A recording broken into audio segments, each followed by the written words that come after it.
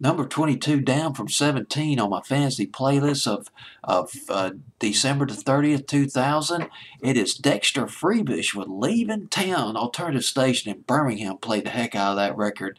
Number 22 on my fantasy playlist, December 30th, 2000. From Austin, Texas. They started out playing gigs at a place called Hondo's on 6th Street. I like trivia like that, playing at Hondo's on 6th Street in Austin, Texas, originally known as the Twigs, and then they changed their name to Dexter Freebish. They got their name from a roller coaster that was in a theme park in Houston, Texas. The roller coaster was called, get this, the Dexter Freebish Electric Roller Ride. That's how they got their name. Pretty cool name.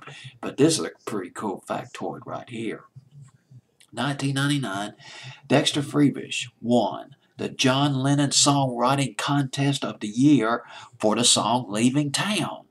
And that was from among, and we are talking intense competition, that song was picked from among 27,000 entries. Now think about that. The chances of your song being picked from that many entries, like 1 out of 27,000. But they got a deal with Capitol Records, and they put out an album called A Life of Saturdays. That sounds good to me. A Life of Saturdays, watching cartoons in the morning and watching, well, they don't have cartoons in the morning anymore on Saturday mornings, but they used to. When I was growing up, watch football in the afternoon, watch the Crimson Tide, Southeastern Conference football.